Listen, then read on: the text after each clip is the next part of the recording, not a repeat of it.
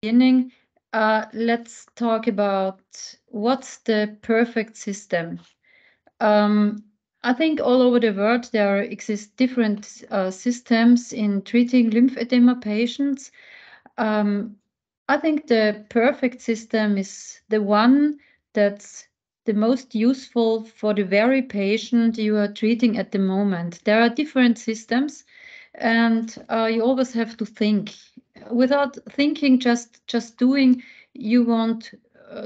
I think the therapy won't fit to the patient. So we have really to decide which step to do for this exactly for this patient. That's a lot to think, but I think you will have the greatest effort with that. There exist also different schools in the treatment. It's Dr. Fodder, that's the treatment I learned at the very beginning, and then also exists Dr. Völl, the treatment of Dr. Völli. I think the grip techniques are nearly the same. They differ a little bit, but at the end, they all go to the anatomy and physiology of the lymphatic system. And I think if you are a therapist that had one of these concepts, I think you can manage. I think it doesn't matter which concept you have learned. What do we have to know before starting the CDT, the complex decongestive therapy? We have two different phases. We have the phase for decongestion, and we have the phase for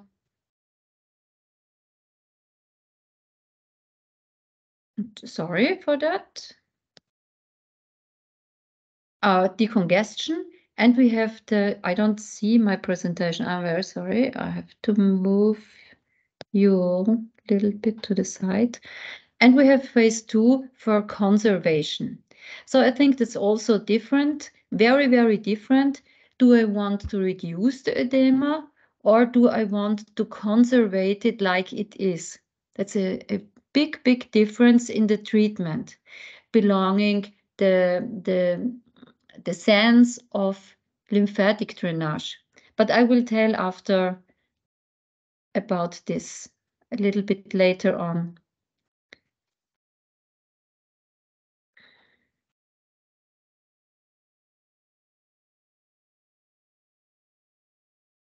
You can see my presentation? Yes. Yes. Yes? Okay.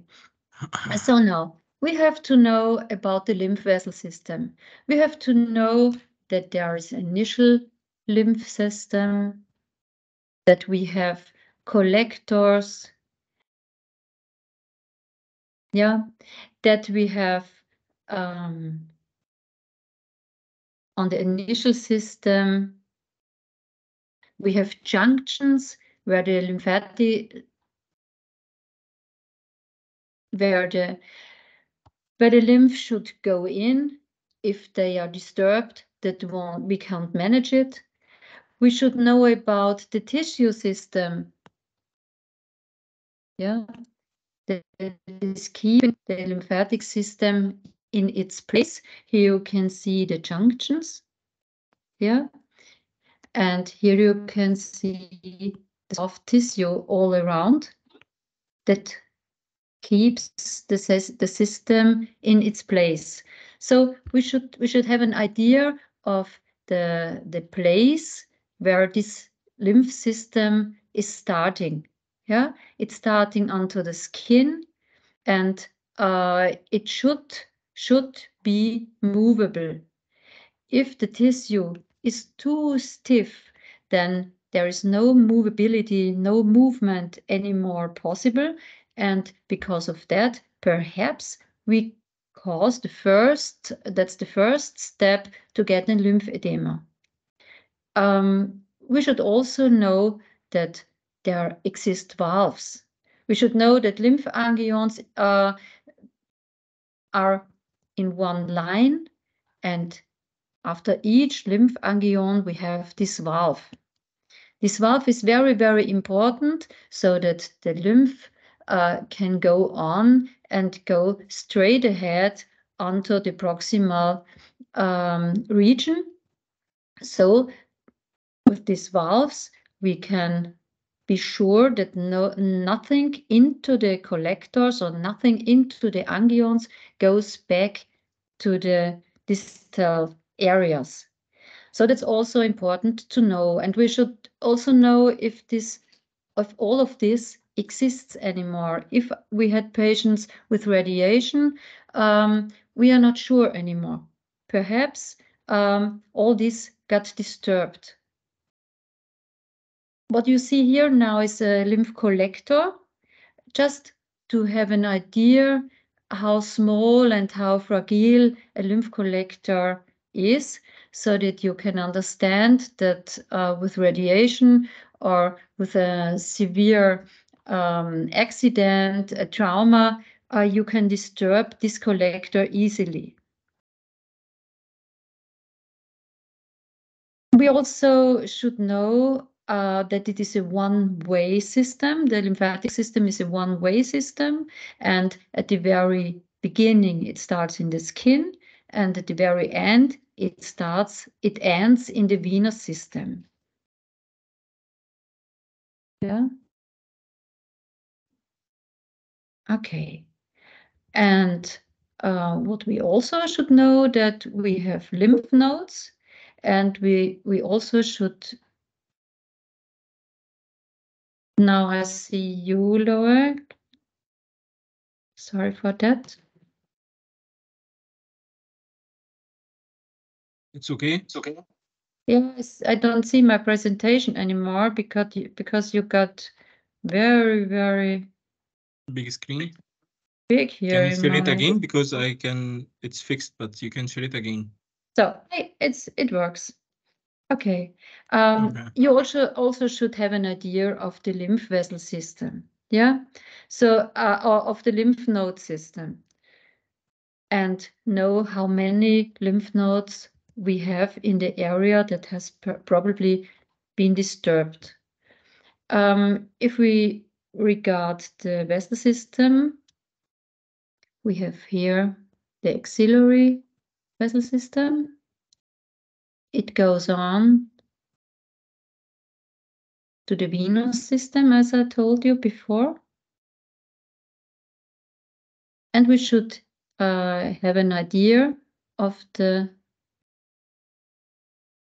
direction that this system goes to. So we have the dorsolateral territory, we have a dorsomedial territory, we have an intermedial territory, and all this goes up to the axillary lymph nodes.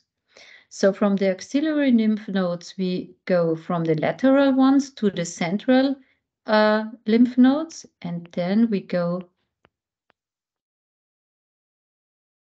to the clavicular lymph nodes. So because of that, if there was a radiation or something like this in this area. Dr. Petra, just one question, because some people are not seeing the presentation.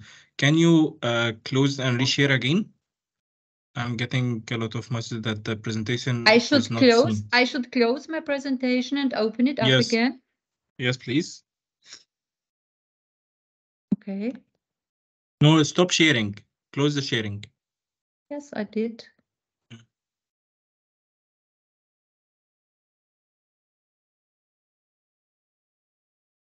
Oh, that's a pity if you don't see the presentation, yeah? Some people are not seeing. I'm getting some.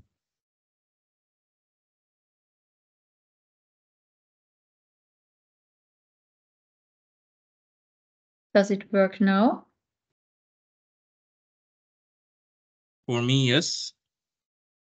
It is okay now, yes. I think people see now. Yes.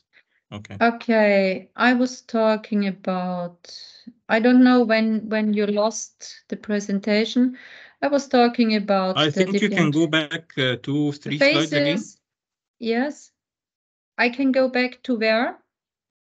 To the phases. Yes, here it was. Then here we had the, sorry for that.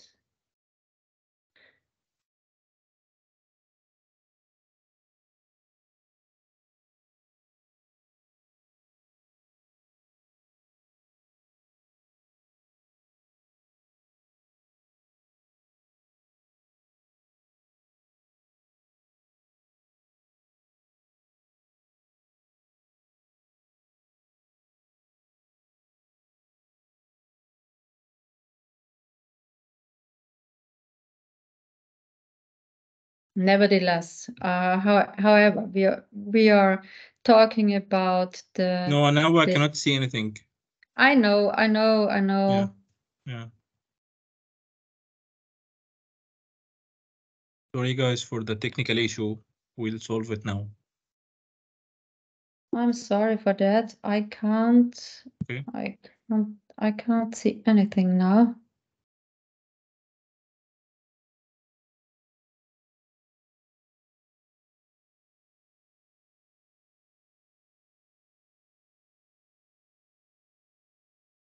However, we have to go on. Yeah. Also without presentation, we have. I will try again in between. You can send it to me. I can share it. I will try again. No, I think it works. Does it work for you? Yes, I can see now. Yeah. Okay. I was talking about.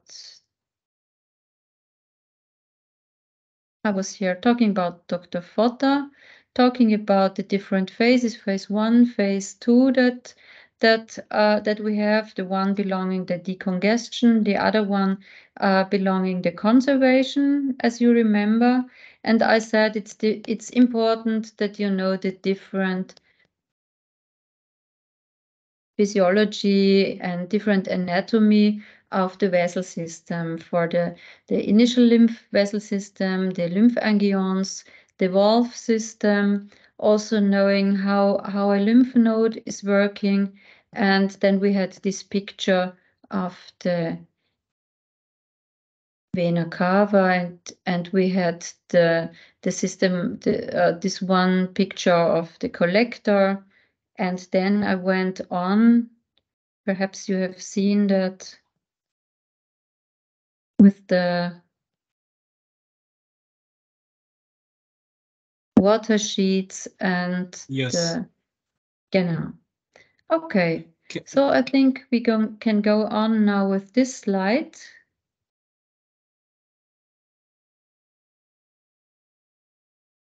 You can enlarge the slides full screen. Yeah. I will try. Yeah. Yes, it's working now. Yes, it's working, but we don't see. Yes, now we see here. We see the breast, and we see that the different areas of the breast go up to the terminus, go up to the last part of the system. And we also see, I think that's, if I put my stick on it, I won't do it anymore. You see it up. Number 1 and 2 goes to the axillary lymph nodes. Now you have, if you have a mastectomy, mostly the axillary lymph nodes has been disturbed. Not always, but a lot of them perhaps have been disturbed. They have been extirped, or they have been disturbed through radiation. And this causes a problem because everything that goes to the axillary lymph nodes will stop. The normal wave of the lymphatic system stops if there are no axillary lymph nodes anymore. Hopefully, you have a cephalic area that gives you the possibility that something of the lymph vessel system is going up to the neck outside, yeah, for the lateral way. But a lot of the areas are going to the axilla. That's why we can get a severe edema for the arm. In this picture, you see the system of the neck. And if you look at the lymph nodes, you see subtrapezoid lymph nodes outside here. And you see the supraclavicular trunk. Perhaps something goes on directly to this area. then you have good luck. If you also had radiation of the neck, also this system can't work anymore. Then you have no chance not to get a secondary lymphedema of the arm after the surgery. That's how it looks like. You see the different sheets so that you can imagine that the lymph nodes are laying in the outer side, outside of the sternocleidomastoideus. The sternocleidomastoideus is not here anymore. And you see inside the inner region of the lymph nodes also a very important thing to know, that if you treat the patients more or less soft, you reach other regions of the lymphatic system, of the lymph nodes. If the patient has decided to do a reconstruction, you can do reconstruction of the breast, you can do reconstruction of the skin. You can't do reconstruction of the axillary lymph nodes.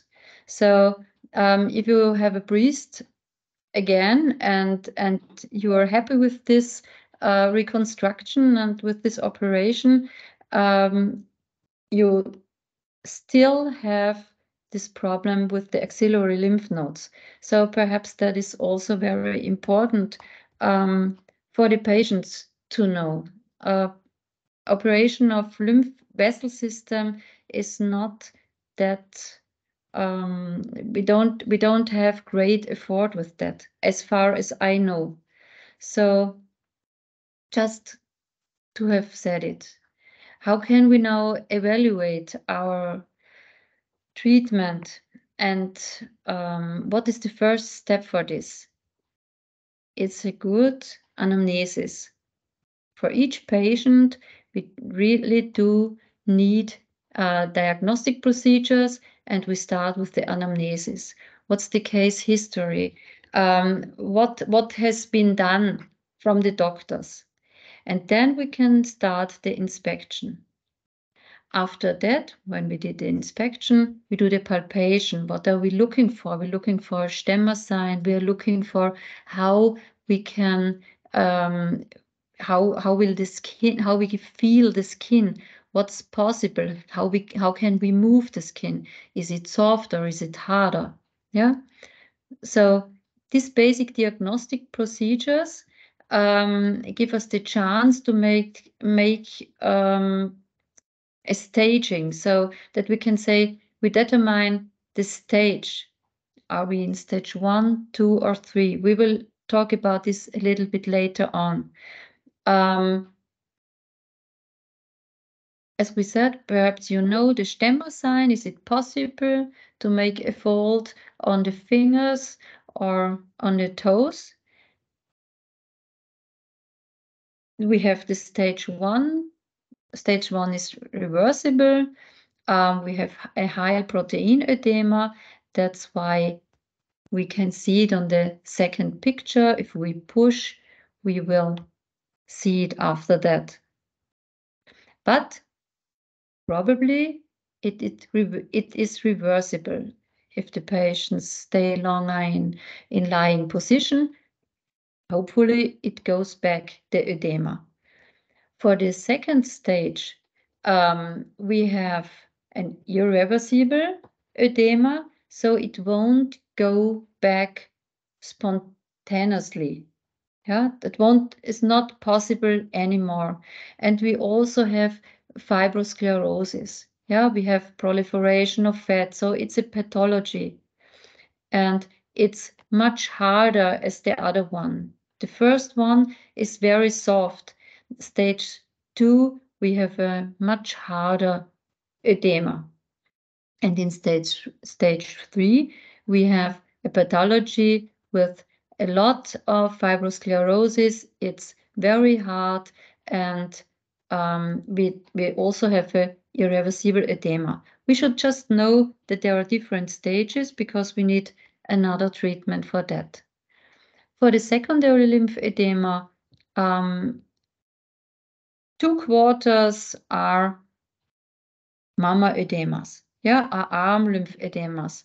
The upper limb has much more edema than the lower limb. Perhaps that's also very interesting, and that's why it's so important that we are talking about this today. Just look through these pictures so that we are not running out of time. What could be the risk to get an edema? It can be the OP technique. It can be, as I said before, how many lymph nodes have been removed. If they extirp just a small number, it could be good luck.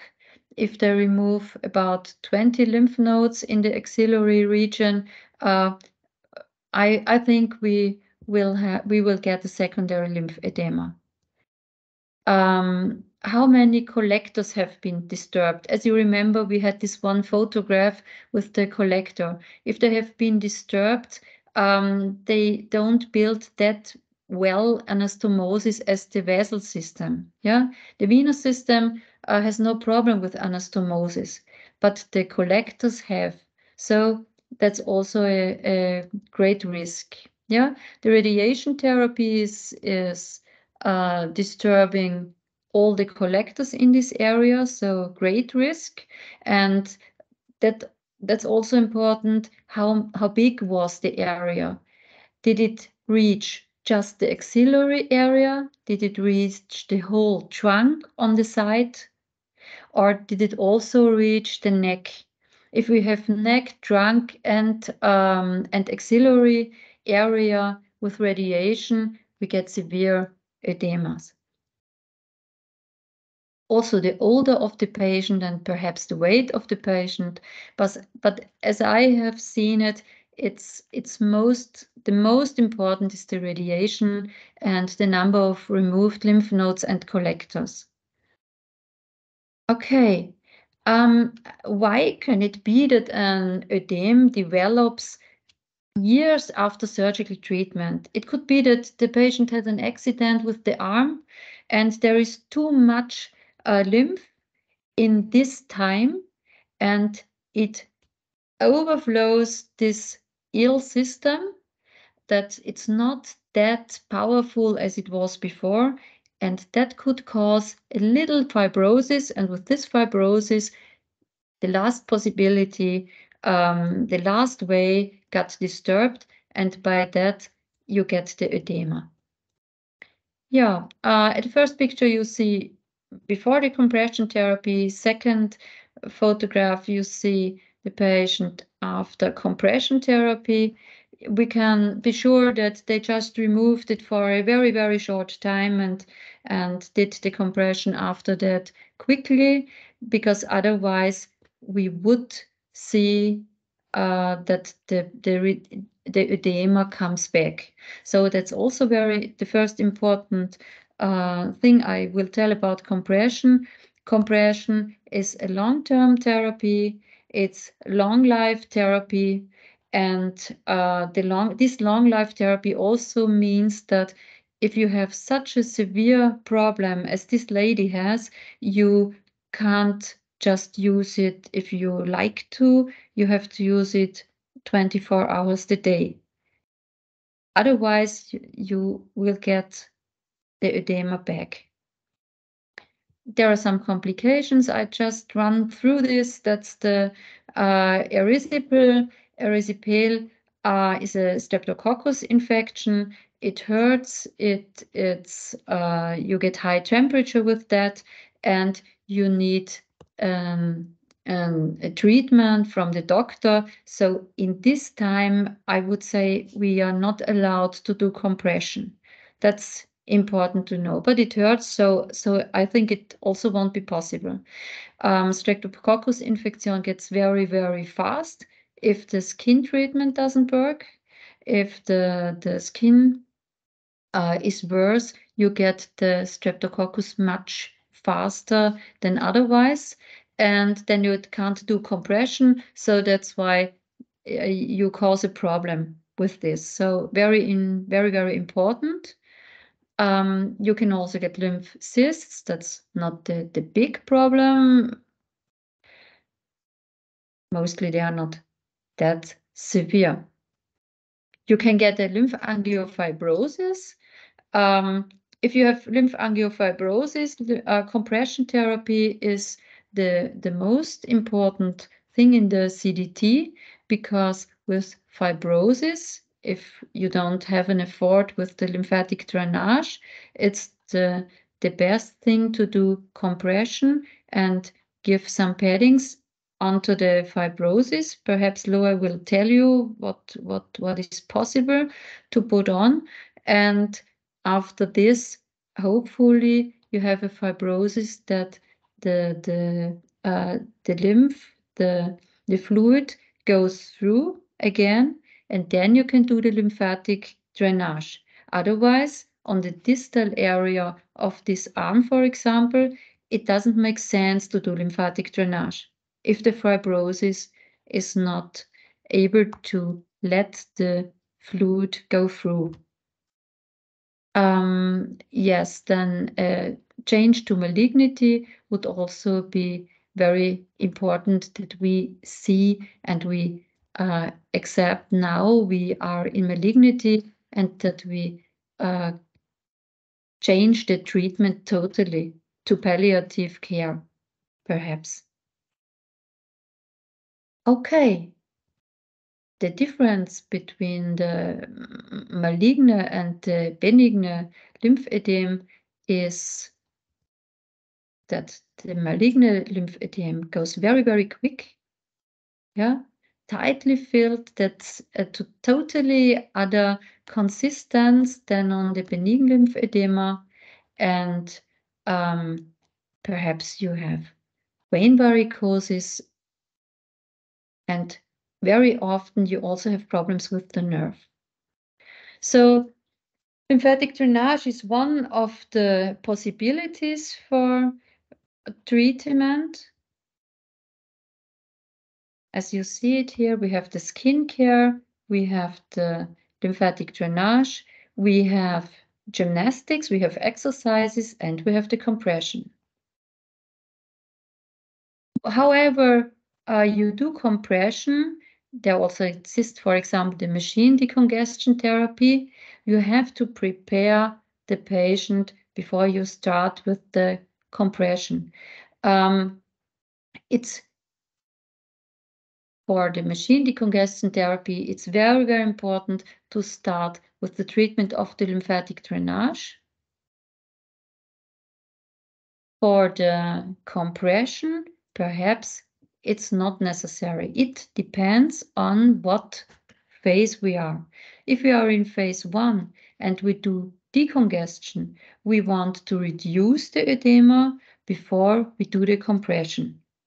That's our challenge, how to do it. We can do the lymphatic drainage, we can do after that the skin care, we can do the compression, and then we do after that the exercises. That's important, not to do the exercises without any compression. That's very important. In phase 2, we try to conservate the edema. That means perhaps we have again lymphatic drainage, but it's not that important. Important is that we do compression and we do the exercises. Never do the exercises without compression. Otherwise, you get in this area where you have the secondary arm lymphedema, you have in this area more blood. That's why you have more liquid in the interstitium. That's why you cause an edema and you don't have any pressure against that. If we look at the Starling equilibrium, we can think about that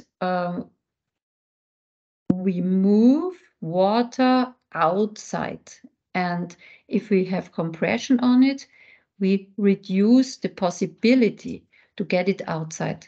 Perhaps that's very interesting for you.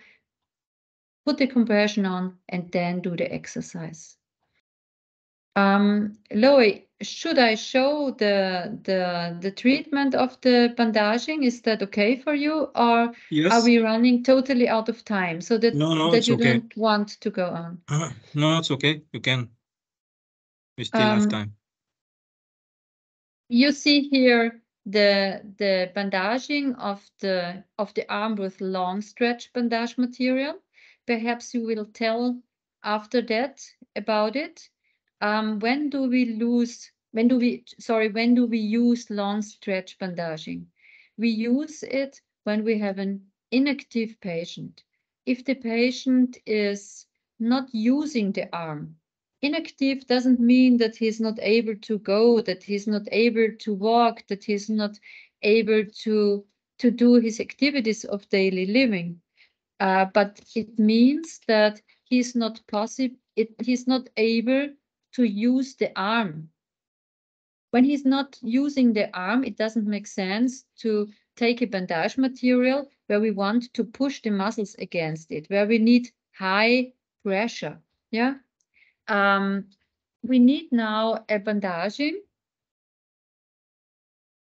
that has the possibility to reduce, to give pressure without any exercises. And as you see now, we start always on the distal, and go up. We always try to overlap double, so that we have always the same pressure from distal to proximal.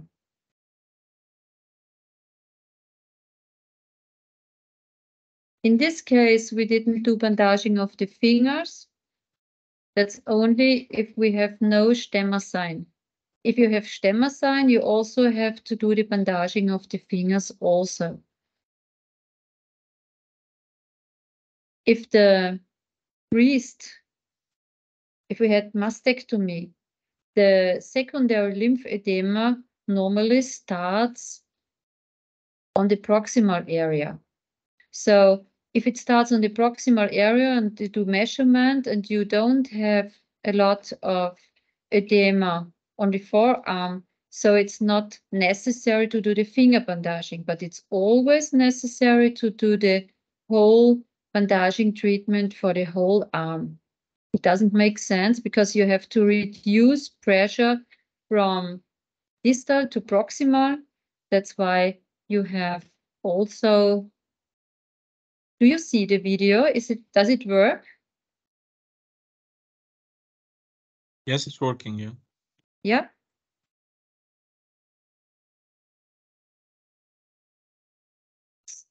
And it's very important to use it for the whole arm, not just some areas, really up to the axillary. I will go on now with the next video.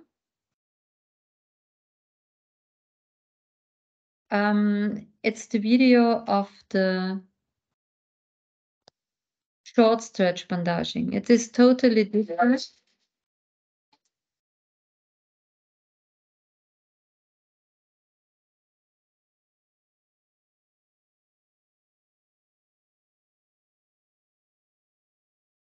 No, I think it doesn't work. It's too slow.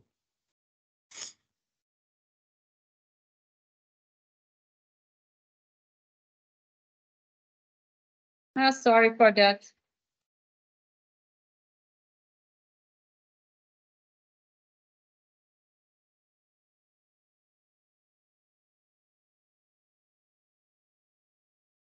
No, it's not working. No, it's not working. It's not working.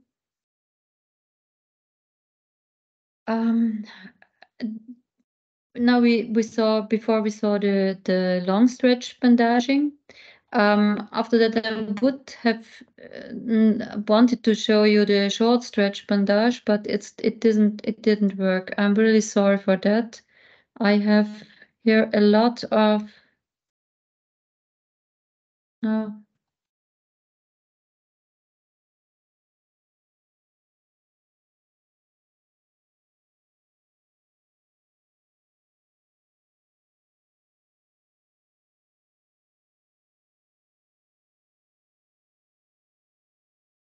Will you be sharing the screen again? Mm-hmm.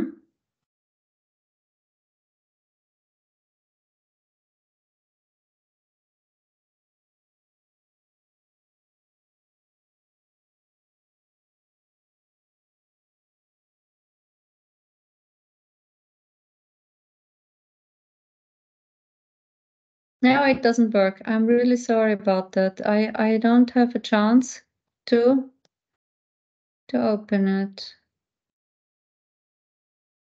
I try again.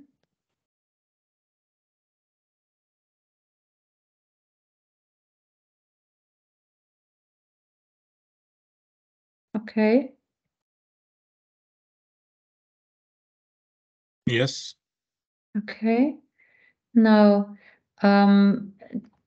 just to talk about it, because I think the video is too long. That's the problem in my presentation, because it's a very long video and it doesn't work. But nevertheless, the short stretch bandaging is a totally other way of thinking. The way of thinking is you want to have muscle pump, you want to reduce with the muscle pump the edema. You try to push against the bandage, and with this working pressure, you are able to push against a wall of bandage material. That's why it's so important that the muscle pump has something to push against, and so that this lymphedema can reduce from distality to proximal alone by the exercise of the patient. That is very important, I think. That's the big difference between the long stretch and the short stretch bandaging. For the short stretch bandaging, I think Loa will tell you then what products we will use. Perhaps if you show the products, then I can tell some words about it. Is that okay? So that we Yes. That we can add here some information. And the next thing is the arm sleeves. So if we are in the reduction phase, we can't use sleeves. It is not possible.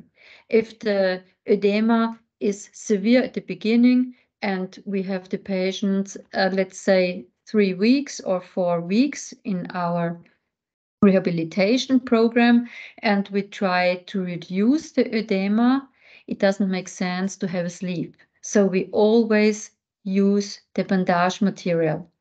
But in the conservation phase, in phase 2, it makes sense that the patients get the sleeves because it's much more useful to take for the whole life. Yeah. Just to reduce the edema, we need the bandage materials. And then, if we have good luck now, I try to show you this video. It's one of the sleeves I like a lot because they overlap on the deltoideus. I try again. Can you enlarge the screen? Yes, I try, Lower, I try all the time. I'm fighting with the technique here because I already wanted to show you now this video.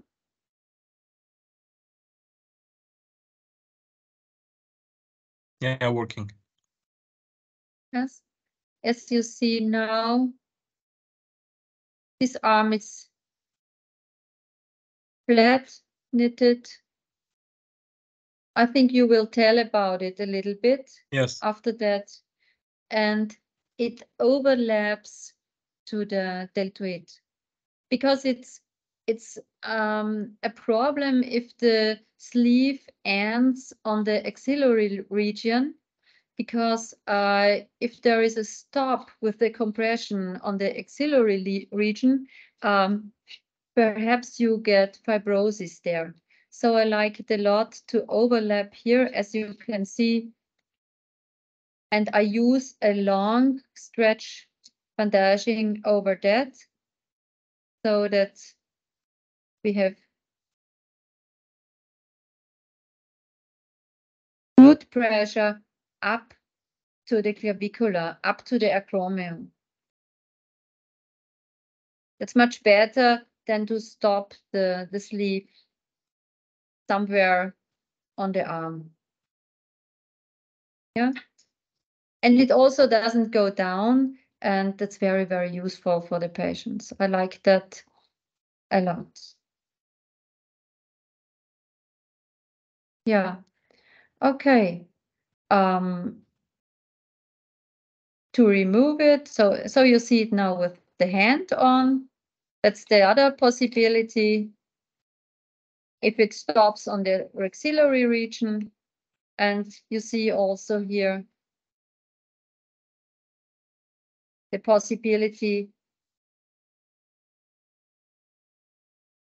that you have compression on the fingers. That's very useful for the patients.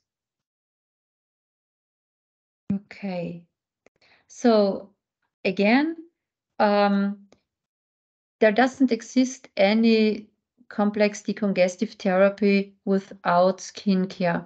As you remember, without skincare, you get very, very fast problems with the skin. Perhaps you get an erysipelas. If you have an erysipelas, you can stop the whole CDT and start again at the very beginning. So that's really, really important. Of course, nutrition is also a big tool. I won't talk a lot about this because I'm physiotherapist, and we have the lymphatic drainage. If we don't have the possibility to do lymphatic drainage very, very often, it's not that problem as if we don't have the possibility to do compression. Compression is the most important for our treatment as therapists. And in the compression, we can do the exercises. Exercises are important. Exercises needn't to be done as exercises 5 minutes or 10 minutes or 20 minutes a day. And most important is that the exercises are used as a tool to learn the patients that they can move their arm, that they can use it. Yeah, that they don't need these exercises anymore, but they should take whatever is possible. They should do whatever is possible with their arm under compression, because then they reduce the edema, and that is what we all want. So I thank you for your interest. Feel free to ask questions. I give over to Loe. I hope that's okay for you now. And sorry for my delay. It was about the technical problems, I think. Thank you so much, Dr. Petra.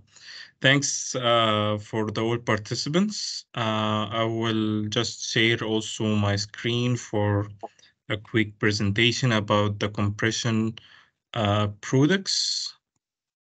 Just a second.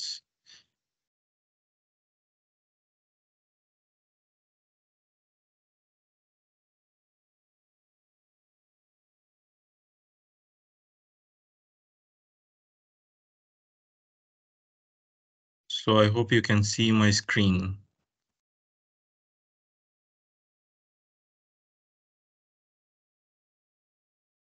Okay, so the presentation is going to speak about The compression product that we can offer for the post-mastectomy lymphedema in general. As Dr. Petra said in her presentation, we have the complex decongestion therapy concept in the acute phase and the maintenance phase. In the acute phase, we have the skincare, the manual lymphatic drainage, the compression therapy, and the exercise. And in the maintenance phase, we have also the skincare, compression therapy, manual lymphatic drainage, compression therapy, and exercise. But here, the difference is in between both of the compression therapy, where in the acute phase, we have the compression in the compression bandage, and in the maintenance phase, we try to use the compression hosiery or compression stocking or garments for the patient. So in the acute phase, as you saw also in the video, we have some layers that we have to put. We have different products that we have to offer for the patient with lymphedema. And the main target in the acute phase that we decrease the swelling as much as possible and as quick as possible. So we would like to have a material that is somehow reusable for the patient because they're going to use it for some long time and washable as well. So we have the Molilast. The first product is the Molilast, which is a compression bandage, an elastic conforming bandage that we usually use it for the bandage of the fingers in the upper limb and the bandage of the toes in the lower limb. Usually it comes in a pack of 20 pieces, so you can use some bandages. We usually use 3 or 4 bandages around the fingers and the toes. We have different sizes for also the fingers and toes, 4, 6, 8, 10, and 12 centimeter. Usually in the cases of the fingers, we use around 4 and 6 centimeter, depending on the size of the fingers. And in the toes, it's usually 4 centimeter, which also we can double it into 2 layers in order to make it half. For example, for kids cases. So this is usually the first products that we use. A second. And the second product is the tubular bandage. The tubular bandage, the called TG tubular bandage. We use it also as a skin-friendly layer. This skin-friendly layer, we put it directly on the skin. It comes in a roll. This roll, we use it depend on the size of the patient. It's made from 67% of cotton and 33% of viscose. So it's when during application, it is wrinkless. So there is no wrinkles at all in order to prevent any pressure points. We have different sizes also from the arm, the big arm. It can fit also till the trunk. So even for the big swelling that we can see for the arm or the legs, we can have sizes that can fit for those patients. So it's also a seamless tubular bandage. Then the third layer is usually, or the second layer we usually say is the padding. Why we use the padding? We use usually the padding in order to protect any bony prominence and also in order to fill the gaps in the skin, in any skin gaps in between the swelling. We can say also to protect the skin. So we have different type of products that we can use as a padding. The first one, which is the classical one, is a Silona undercuss padding. The Silona undercuss padding is made from synthetic cotton. This synthetic cotton can be used once. It's not a reusable product. And usually it is elastic, not elastic, it's a stretchable one that you can stretch it and take the contour of different areas in the body. So it's something that very easy to be used. The second type of padding is called Rosetta Soft, where also here is a type of padding. It is thicker, a little bit of thickness, but it's made from foam rubber bandage.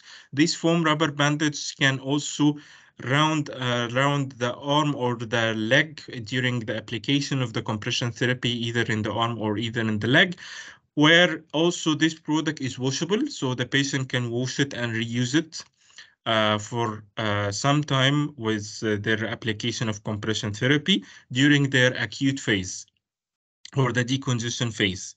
So it's made from foam rubber padding bandage. Then we have the Rosidel SC. The Rosidel SC is combining two layers in one product. It's combining the skin contact layer, which is a tubular bandage, and the rubber foam padding in one product. So from one side, you can see that the TG or the skin contact layer on one side. So this is on directly on the skin, and on the other side, you can see the foam. So in that case, if you use a Rosidel SC, you don't need to use the tubular bandage or the skin contact layer because it's already there. It's built in the product. So it's just the two layers in one product, the Rosidel SC. Then the next layer is the most important layer, which is the Rosidel K, which is a short stretch bandage. The short stretch bandage is one of the most important things in the compression therapy in the acute stage because this product that has, first of all, it's made from 100% cotton and it's reusable. It's washable up to 50 times. And here you can get the maximum pressure that you need during the application because this short stretch bandage has the characteristics of high working pressure and low resting pressure. So it means what? It means that the patient, first of all, during movement, during muscle pump, the more the patient is moving, the more the patient is doing muscle pump, the more pressure you will have, and the more we can say lymphatic fluid or lymphatic drainage, it will increase with the movement of the patient with the short stretch bandage. And at the rest or at sleeping, we can say the patient is also feeling comfortable, so it's safe for the patient to sleep with it. So the patient usually use it for 23 hours per day, and as we said, it's washable and reusable for 50 times. So also good for acute stage.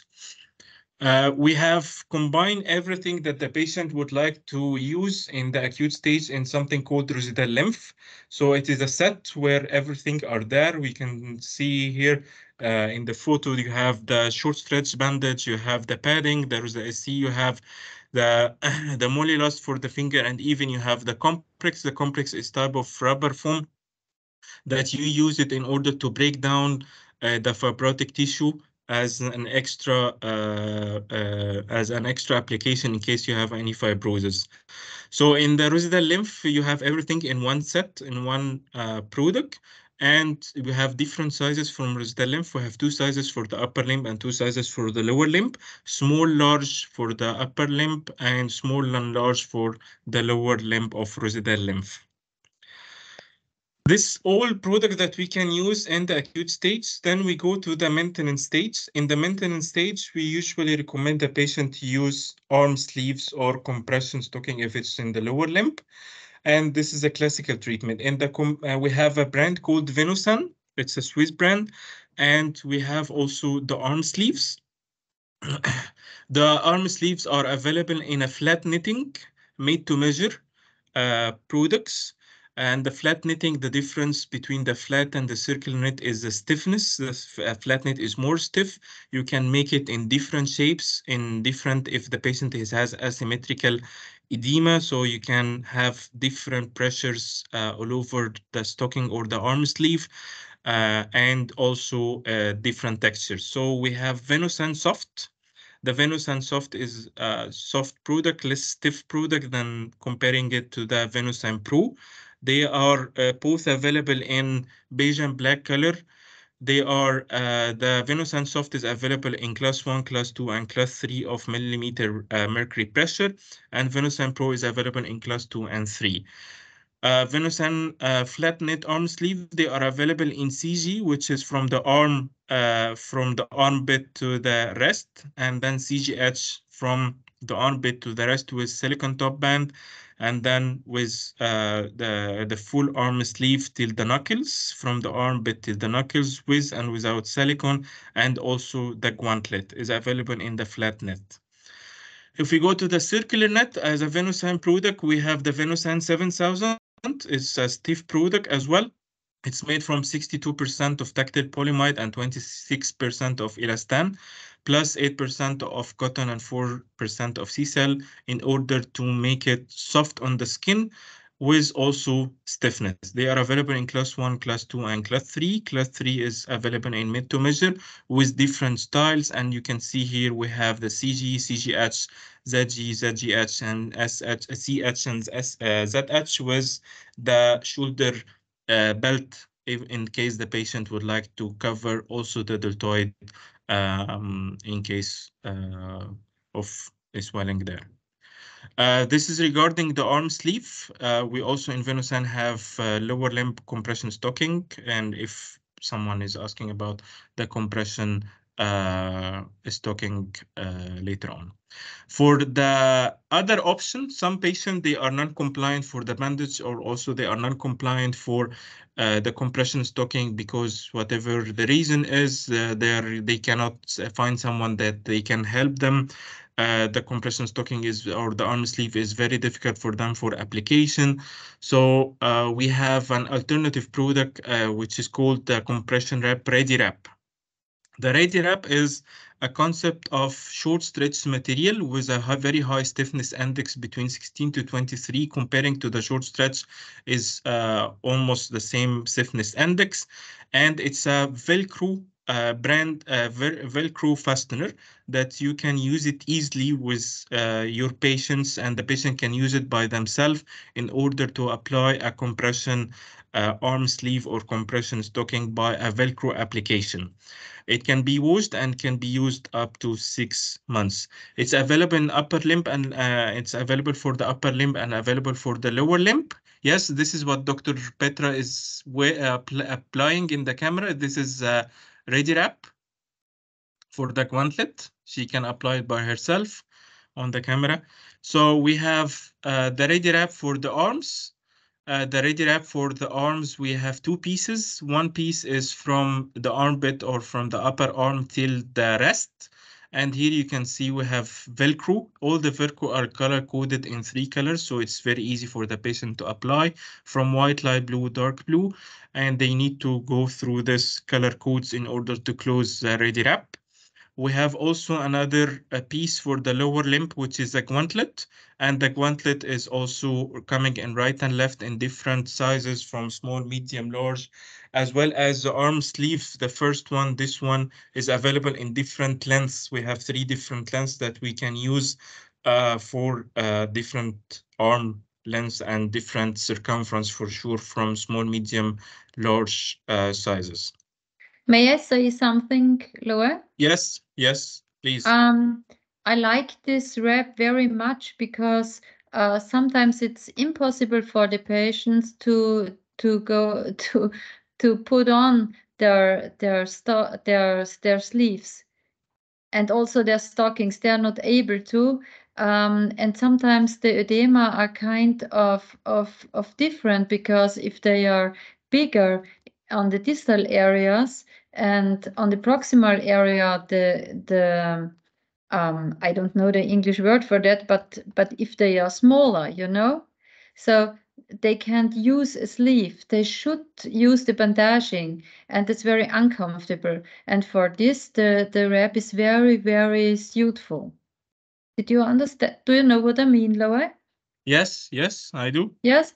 If we have edemas that can't get a sleeve because of the complicated edema they have, so that it's much bigger on the end, on the fingers, than up, then it's perfect.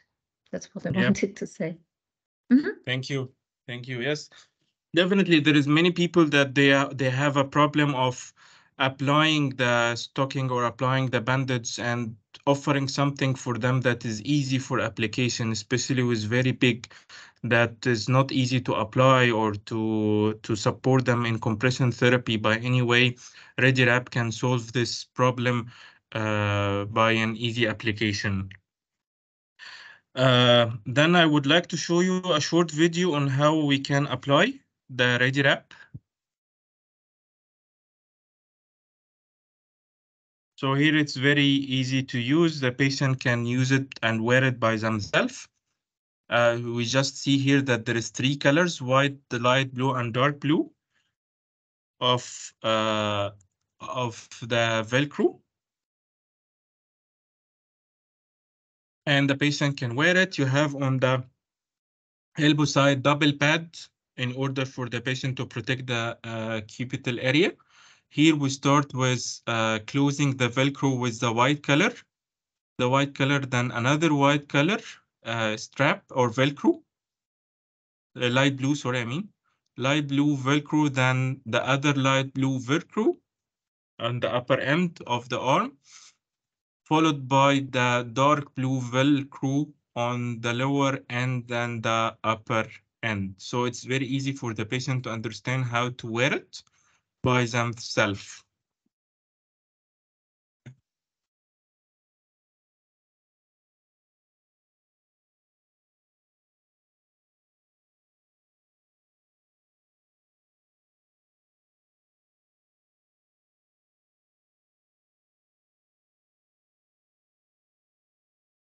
So this is just to ensure that the pressure is okay. So here we need to stretch again each Velcro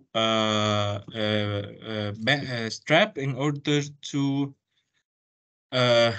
to ensure the pressure is okay.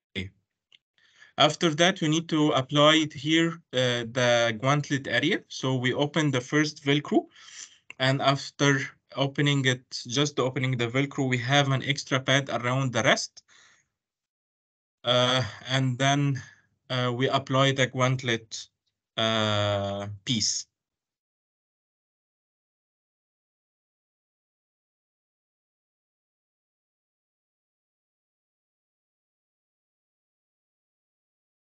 So here also in the gauntlet area, we need to follow the color code, and we follow with the white.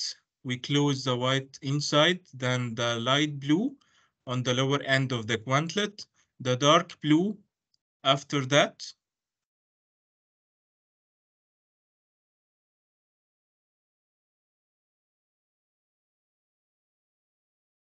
And the dark blue, and then we close the end of it, end of the arm sleeve over the gauntlet. And here you can see that we have now an overlap between the piece of the gauntlet and the piece of the arm sleeve in order to ensure that there is no gaps in between the two pieces. We have also in there for the ready wrap from the lower limb quickly, and we'll just show you that we have ready wrap 2 for the toes. We have the ready wrap foot CT control in order to ensure the better pressure on the foot. We have the ready wrap cuff. We have the ready wrap knee, thigh, and also an extender that we can use on the patient whoever increase in their size and they want to still use the ready wrap. They can use the extender in order to extend the Velcro wrap by 10 centimeter. So thank you so much for your time. We will check if you have, please, if you have any question, address it on the Q&A section, and we will check it right now. Just a second. What was important for me is always, however, whatever compression you need, you should take a cotton sleeve under this.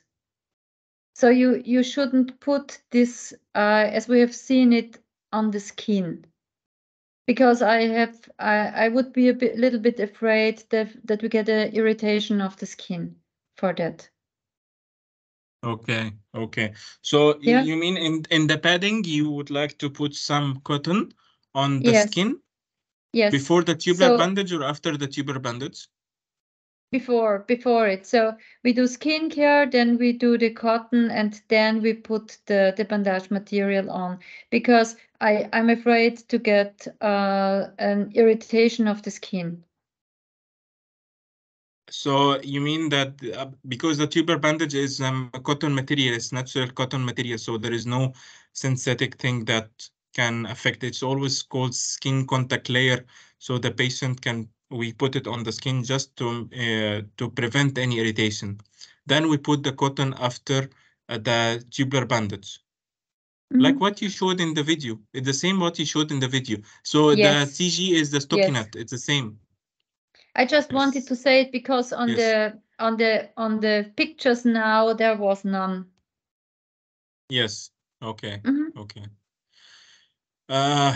Thank you. So we have a question that we'd like to ask uh, from Ayman. How much pressure does it apply in millimeter mercury? And is it for the day time or night time or both? Which product are available for scrotal lymphedema? So what can we use for genital lymphedema? What amount of pressure that we need to apply, and we apply during day or night, and which, yeah, this is mainly the question. For genital lymphedema, we do the compression at the very end of the bandaging. That's most important. If you do the bandaging of the leg, normally you have also to do bandaging of the leg if you have genital lymphedema, I think. At first you do the bandaging of the legs, and after that with a soft bandage material you do the compression. We had this theme a long time ago in China where they have severe problems with the genital lymphedema, and the solution was that we put the molelast for that, the small, the soft bandaging in a lot of layers on it, and try to fix it around the hips around, or take some fixing material for that, and then try to put on some trousers for that. Okay. So Okay. that you can fix it. So you do the bandaging, and then a soft trouser on it, so that you can reduce a second time. But the most the biggest problem is how to go to the toilet after that. That's a problem for the patient. Yeah. Because also there is some other option that has been offered, that if it's very big scrotum, the scrotum can be bandaged by also sometimes with molylast, or the elastic one, or the short stretch if it's very big one. And as you said, doing just wearing very soft trousers, and if the toileting area that they need to go to the toilet, they can just try to use some mobile things for during the toilet. Yeah. Depends on the And size as the well. second question, I think Was, yeah, you should use it all the time, overnight yes, and over the day. It's exactly. always the same question. When can I put it off? But I think we should get friend with the bandaging, Yeah, because otherwise you can't reduce it. yeah. And scrotum, Uh, no, also genital edemas normally reduce very fast, very easily, if they mhm, have a good pressure on. yep. Another question is, what is the maximum period of time for bandaging? Because usually this question comes if the patient is going to keep on the bandage for the weekend for a couple or 2-3 days. So what is the maximum time for bandaging from your experience? I think 3 days is very long. Two Okay, days, 2 days. yes. Three Okay, is very long. okay. Uh, okay. Self-bandaging is the solution for that. Okay. Yes. Self-bandaging, if the patient can do it, it will be perfect that they can change, or if they want use the ready wrap also, Yeah, they can do it. There is other question for varicose vein lower limb edema. What is your recommendation? It's out of the topic of today. Venous Yeah. venous edema, so insufficient venous system. Yeah, I think so. Venous insufficiency, Yeah, chronic venous you insufficiency. need much more pressure for venous system than for the lymphedema, because the lymphedema is under the skin, and you don't need that much pressure for venous system if the valves of the venous system don't work anymore. You have the last big valve in the I don't know in English on the beginning of the leg. How do you say to this? On the ligamentum inguinale. There you Inguinal have, ligament. yes, there you have the last valve, and for this you need a lot of pressure that you can help the patients with venous problems. Totally other way of thinking than on the lymphedema side. Yeah. Okay. So Yeah. Question: does bandaging help to treat axillary web syndrome? axillary what syndrome? Web. Axillary web syndrome.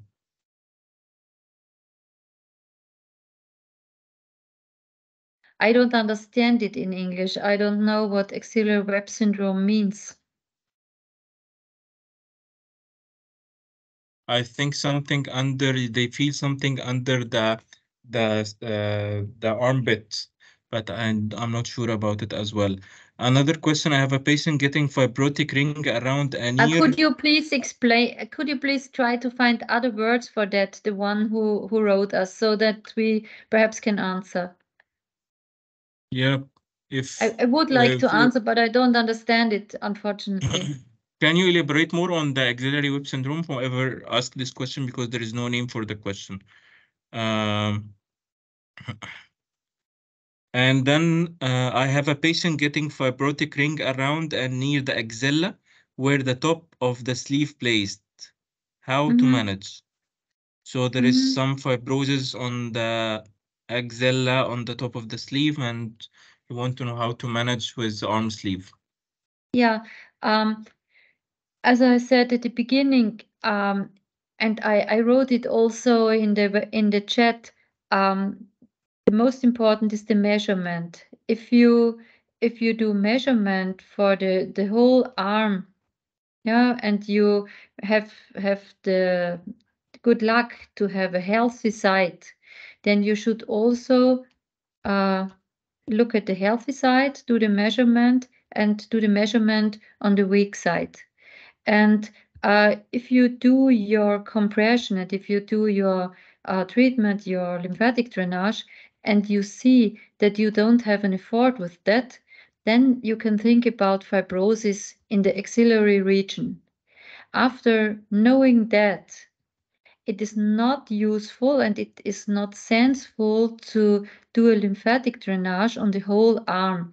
It just makes sense to do the lymphatic drainage onto this area where you think that you will find the fibrosis, that you have the fibrosis, and there you need fibrosis treatment.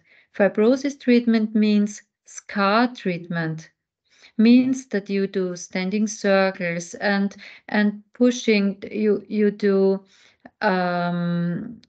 you place some different types of padding on this area, and then you do the bandaging and overlapping over this area, and you have to go over it.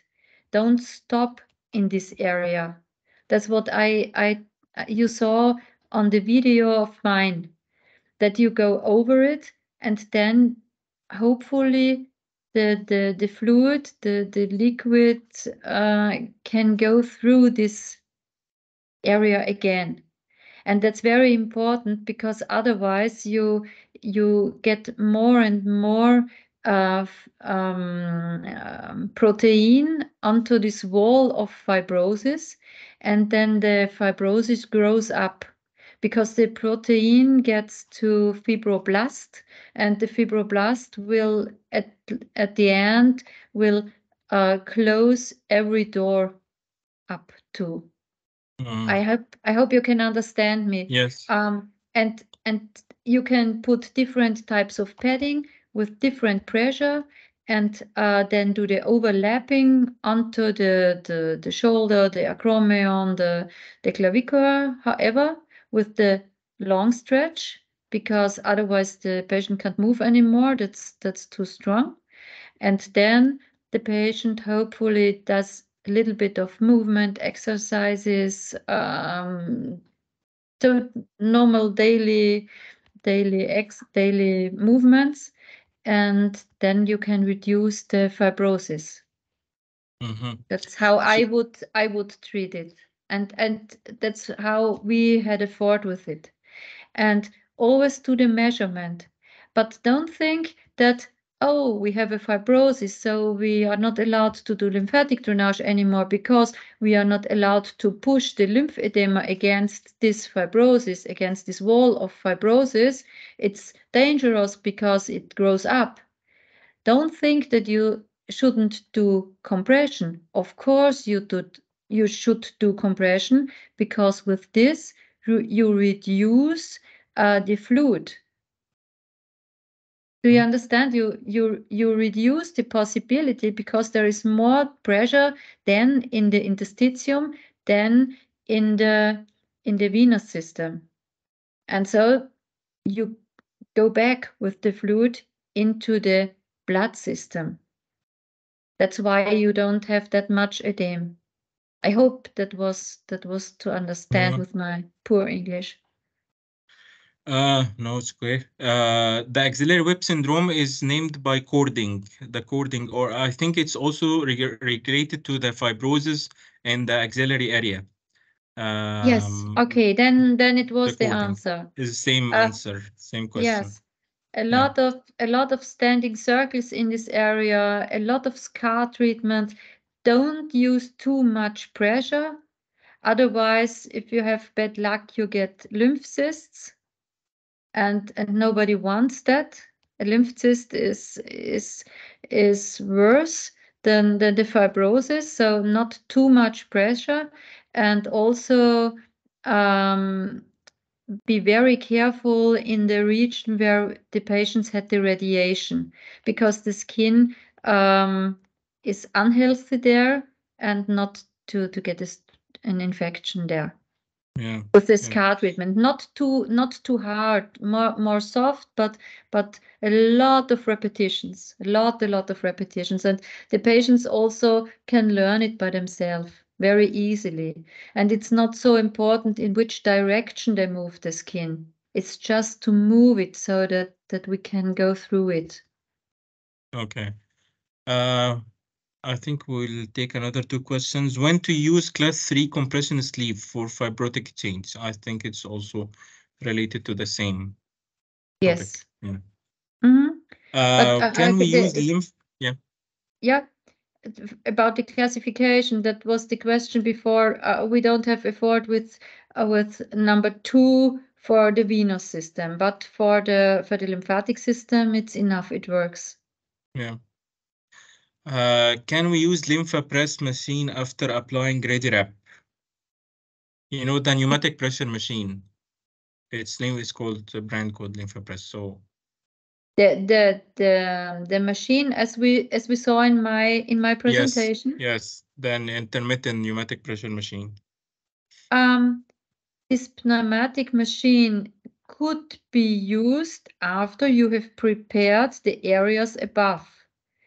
If you have a patient and you have a secondary lymphedema on the leg, and you know that it's because of surgery in the pelvis somewhere, then you have a scar there, and the lymphedema doesn't know the right way now. It doesn't work anymore, because the inguinal lymph nodes, the iliacal lymph nodes, the lumbar lymph nodes don't work anymore. So this way is closed.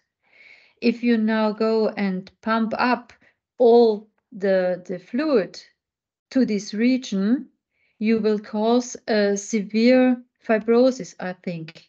So you have to prepare all of these areas above, as you have learned it for lymphatic drainage, to, for example, to pump it up to the axillary lymph nodes, to go to the back and go up to the neck. However, the way will be that you find. You have to prepare this, and you have to be sure that you push the lymphedema up, not to stay there in this region where we had already the surgery, and we cause more and more protein and more fibrotic tissue there. Yeah. Okay. If the last question we will take, if there is segmental edema which is bothering the patient, what would you recommend, sleeve or bandage? I mean, segmental edema is meaning asymmetrical edema, I think. Is it? Yeah. If it's a symmetrical edema and it is on the arm. Asymmetrical, it's asymmetrical edema. Segmental, it's support. It's asymmetrical. So I think so. Because if you have symmetrical, perhaps it's important to say it. If you have symmetrical edema, you also have to think about contraindication for compressions. You have to think about heart problems. The cardiovascular system perhaps does not work. That's just a little comment of mine. Also think about that. If it's symmetrically, think about, is everything okay with the heart? Otherwise, that would be a contraindication. If you have problems with the nerve, if you have pain, it would be a contraindication also. If it's asymmetrically, if it's perhaps a primary lymphedema, I don't know, then you can think about the different phases we have. If you want to do reduction, if you know that the next 2 weeks the edema will go down, then why buying an expensive sleeve? I wouldn't. But you can use the wrap. Of course you can, because with this you can reduce, and you can use the wrap, of course, also in the reduction phase. That's the good thing of this, yeah. Yep. I think. Okay, so I think we came to the end. There is some other question on the chat. I will be replying to this later on because of the time. I would like to thank you so much, Dr. Petra, for your time and for the informative webinar today. Thanks for all the participants from all different countries. For the people asking for the price, we'll ask the sales members or the sales team to communicate with you regarding the price and the availability of the product in your countries after the webinar. Thanks again, and have a good rest of the day. Thank you. Just one Yes. more comment of mine to the exercises. The exercises are important for that the muscle has to move. Yeah, it doesn't make sense to make static exercises. It really has, they have always to be very dynamic exercises, and you start at the distal area with the fingers, then you go on to the hand, then you do movement of the hand, go to the elbow, and then go up. Yeah, perhaps there was one question that we missed. What exercises do you teach? Yeah. Yep. Okay. Okay. Yes, I also want to thank a lot. It's really a pity with my presentation. I'm very sorry of this, because I would have liked to show you the short stretch bandaging. It was not possible, but I hope you had some. I said something that you can use for your life as a physiotherapist, as a edema therapist. And I'm looking forward to seeing you again. Thank you so much. Thank you so much. Have a nice day. See you. Thank you. Bye. Bye.